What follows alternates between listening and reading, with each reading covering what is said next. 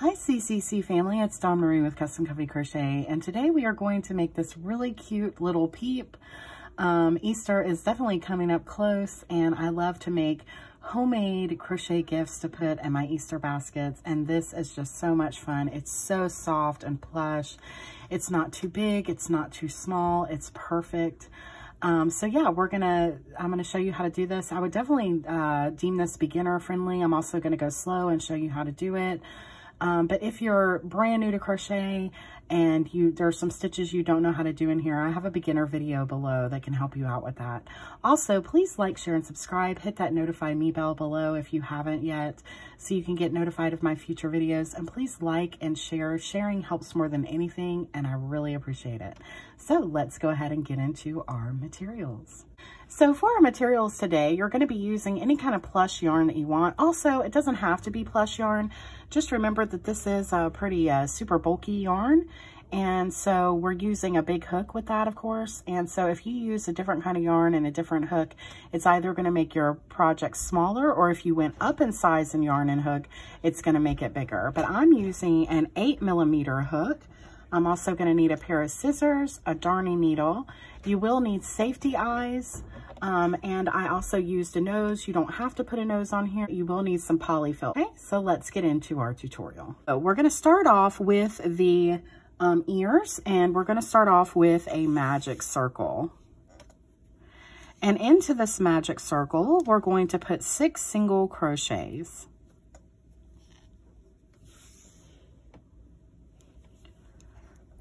So 1, 2,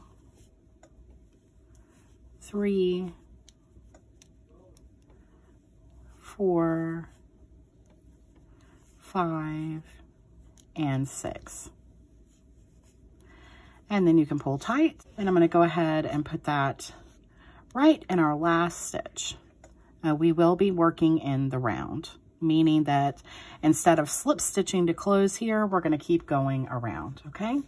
And then we're going to start doing some increases. So we're going to do 1 and 2 all the way around for a count of 9, meaning we're going to go into our next stitch. We're going to put 1 single crochet. Then we're going to go into the next and put 2 single crochets.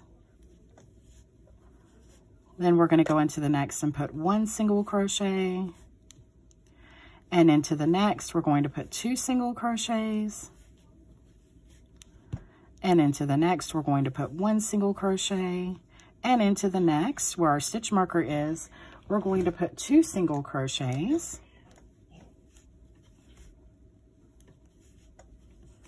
And then we're going to put our stitch marker back.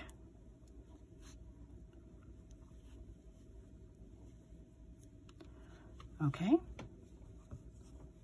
and now we should have 9 single crochets around. And now we're going to increase in the next 3 stitches, okay?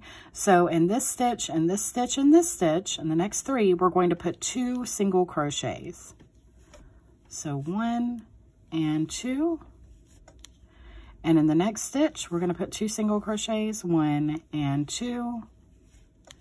And in the next stitch, we're going to put 2 single crochets, 1 and 2.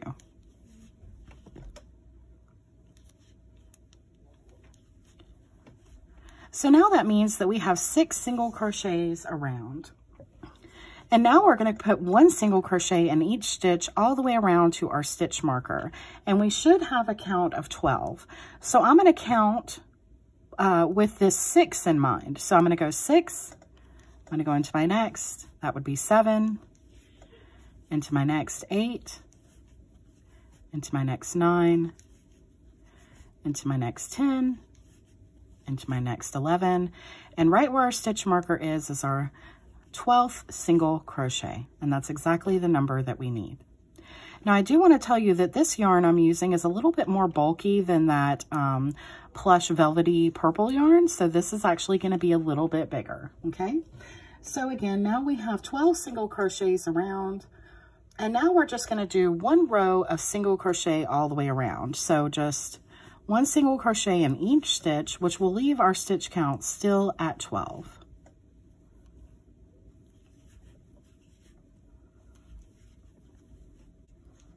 Okay, so let's just count and make sure that we have the right amount of stitches here. 1, 2, 3, 4, 5, 6, 7, 8, 9, 10, 11, and 12. And so we do. And we're going to go into our next stitch and we're going to put 1 single crochet. And then we're going to do a decrease. And I'm going to show you how to do this decrease, and just know that any other time we're decreasing in this video, we're doing the same thing, and it's an invisible decrease, okay? So I'm going to go into the front loop of my next stitch, and then I'm going to go into the front loop of my next stitch. Then I'm going to pull my yarn through. I have 2 loops on my hook, and I'm going to go through both of those loops, and that's an invisible decrease, okay? And again, we're going to go into our next stitch and put 1 single crochet. And in the next, we're going to do, again, an invisible decrease. So going through this front loop, and then into the next stitch, front loop, pull our yarn through. We have 2 loops, go through both loops. And then go to your next stitch and put a single crochet. So you're just doing that all the way around. 1 single crochet and then a decrease. 1 single crochet, and then finally a decrease. So in our last decrease, this is where our stitch marker is. You're going to pull out your stitch marker. You're going to go through the front loop of this one and the front loop of the one that your stitch marker was in, pull through, and then go through both loops. Now you can put your stitch marker back. Okay, and now you should have 8 stitches around. So 1, 2, 3, 4, 5, 6, 7, and 8. Okay, and now we are done with our first ear. It's totally completed. And so now we're going to do another one, and we're going to do it exactly the same way. But for this one, we're going to cut off, and for the next ear that we make, we're not going to cut off at all. So you can just leave a little bit here, and you can just pull through. No need to do a chain 1 or anything, just pull through.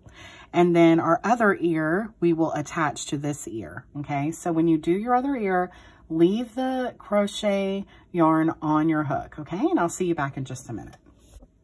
Okay, so we're back, and I finished my other ear. I've got my yarn and hook still attached here, and I've got my stitch marker still in. And what we're going to do now is we're going to jump over to this other ear to join them together. So this is the ear that we have here. We're going to leave this piece on because we're going to use this to sew up a little gap that happens when we put these ears together. So don't cut that off or anything. And then we're going to go right into our first available stitch right after this piece right here. So we've got this whole situation going on right here, and we're going to go right beside it into the next stitch. And that can be kind of hard to find, but if you can see here, this is all working in with this one. So we want to go into this stitch right here after that, and we're going to come in with a single crochet. Okay. And then we're going to go into our next stitch and do 1 single crochet. And then we're going to do a decrease. So we're going to go into our next stitch. Remember, we're doing the invisible decrease, the next 2 stitches. And then we're going to do 2 single crochets. And then we're going to do a decrease again. And that can be kind of hard to work into this last one here. But go ahead and work through that, and then do a decrease there as well. And then we're going to jump over here to this other side, and we're going to do the same thing. Again, we want to miss this place right here. We don't want to work into this. We want to go into this first available stitch after that. And again, you're going to work 1 single crochet, and then do another single crochet, and then do 2 together. And again, work 1 single crochet, then work 1 single crochet, and then we're going to do 2 together. And this is going to land us right back to where our stitch marker is. So you can pull your stitch marker out, and you're going to put that as part of your decrease for this last one here, okay? And now we have our ears together, and we should have a stitch count of 12, all right? So now I'm going to put my stitch marker back in this last stitch here. So we're going to go right into our next available stitch, and we're going to put 2 single crochets, 1 and 2. And you're going to put 2 single crochets in each stitch all the way around for a count of 24. So just doing 2 single crochets in each stitch. So we're going to put our stitch marker back.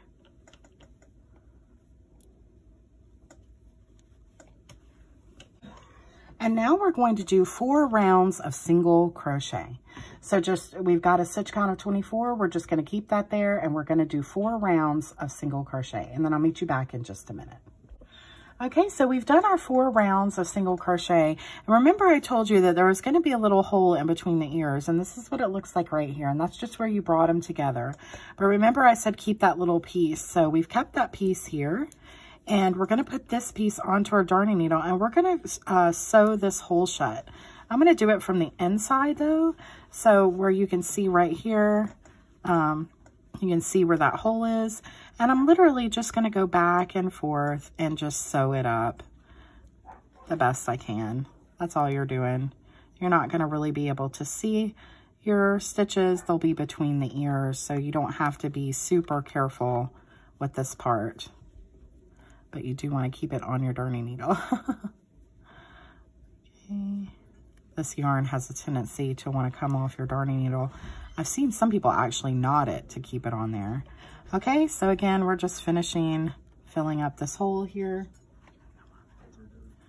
And then I'm just going to do one more. I'm just going to look at the top and see we've got it all closed now. And you can just leave this hanging into the middle of your work if you want, or you could work it in the back a little bit if you're worried about it coming undone. Totally up to you. Just work it in the back of your stitches though, so you can't see them through the front, and then just let it fall down into the middle. And now we're going to stuff our ear, and I'm just going to run that stuffing right up into the ear. So now we're going to do 12 decreases all the way around. So in other words, you're going to decrease in every 2 stitches around. So I'm going to go into my next stitch, and then in the next stitch, doing this invisible decrease. There's 1, and into the next. There's 2, and into the next. There's 3, and into the next. 4, and then for our last 2 here, pull out your stitch marker and do your last invisible decrease. And now we have 12 stitches all the way around. So then you're going to put your stitch marker back, just like that. And doing that decrease there really pulls that head in, okay? And now we're just going to do 1 single crochet of 12 all the way around. So you're just going to do 1 single crochet in each stitch all the way around, and your stitch count should still be 12. And then in your last stitch, pull out your stitch marker, do your last single crochet, and then put your stitch marker back. And now what we're going to do is we're going to put our safety eyes on and our little nose. I'm going to show you exactly where to put those, and then we're going to stuff our head. Okay, so what I did was for the eyes is I counted down from the top of the ears, 1, 2, 3, and 4. So right here at the end of the 4 line is where I brought in my eyes, and then 2 rows down is where I put my nose, okay? So we're going to count and do the same thing here. 1, 2, 3, 4. So we're going to put them at the base here, and we're going to spread them out about 5 stitches apart. So 1, 2, 3, 4, 5. So we're going to put 1 over here. And again, I'll count 1, 2, 3, 4, 5, and then I'll put 1 over here. And then we're going to place our nose. Remember, we go 1 down and then to the next. And we want to try to place it right in the middle of that 5.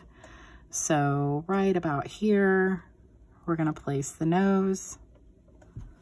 So now we're going to go ahead and stuff our head. So when we stuff this in here, all this stuffing, you want to make sure that you use your hands to work it along the side. So I like to take it and go like this with my fingers, trying to make sure that it's circular by going around pushing all the stuffing to the side of the work, okay?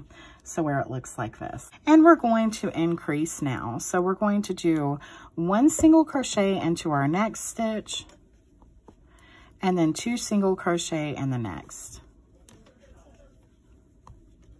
And then 1 single crochet in the next stitch, and 2 single crochets in the next. Just keep doing that all the way around for a stitch count of 18.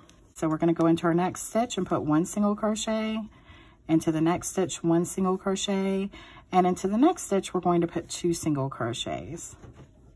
Again, go into your next stitch and put 1 single crochet, go into your next stitch and put 1 single crochet, and then go into the next and put 2 single crochets.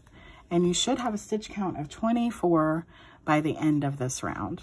Now you're going to do 6 rounds of single crochet. Remember, you should have a stitch count of 24 around for each round. And then I'll meet you back up in just a minute.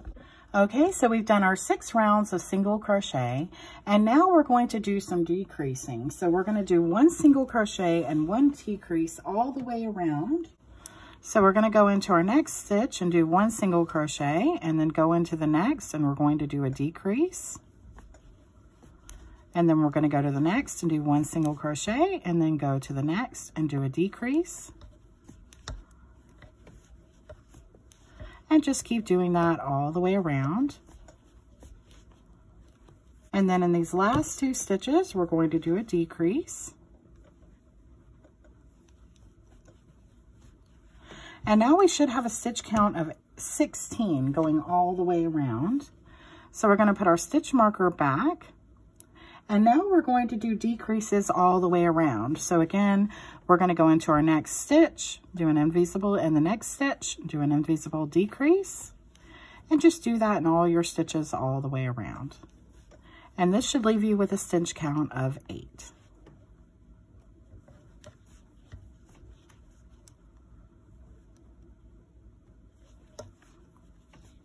And then in our last 2 stitches, pull out our stitch marker and work that last invisible decrease. And now we have 8 single crochets all the way around here at the end, okay? And we're going to put our stitch marker back. We're going to pull this last loop out really far because we're going to go ahead now and stuff our body, okay? You could have done it in the last row instead if you don't like working into such a small hole, but I don't mind working into that. Okay, and so now we have our Peep all the way stuffed, and we're going to go ahead and we're going to cut off. We're going to put our yarn back in and pull this loop, and then we're going to leave enough yarn to work in and to cut off. And I want to show you how to do this really cool close for your work here. And all you're going to do is just pull this out. You can take your stitch marker out now, and then you're just going to place this onto your darning needle. So again, no chain 1 at the end or anything. You're just going to leave it open. And then you're going to work into each of these front loops here. And again, you should have 8. 1, 2, 3, 4, 5, 6, 7. I'm sorry. 1, 2, 3, 4, 5, 6, 7, and 8. This one is part of this one here. I need to tighten that up a little bit. But you're going to work through the front loop of all 8 of these stitches. So you're going to go into this first stitch, working in the front loop. 1, 2, 3, 4, 5, 6, 7, and 8, working in those front loops. And then you can pull. It's just going to close all the way for you there. Okay, and then what you can do is you can just take this piece and work it right back into your project. Because this is done in all one piece, you don't have that much to work in, and when you pull that in, it'll just pull it right closed, and you have a wonderful closed circle there. And then you're just going to go in and out of the same place to work this last piece in to make sure it never comes undone. And then you can cut off. And now you have a completed Peep. Isn't it so cute? But just to show you how much smaller this one is compared to this one, and they're both super bulky yarns. This one's just that velvet touch, but I'm using the same size hook and everything, and as you can see, this one is quite a bit bigger than this one. and it just looks different. You know, it's just because it's totally different yarns. So just keep that in mind when you pick your yarns. But I hope you enjoyed this video. If you have any questions or anything, you can comment below on YouTube. But if you're not comfortable with that, you can find me on TikTok, Facebook, and Instagram. I also have a Gmail, and I'll see you again soon, guys. Happy crocheting. Bye-bye.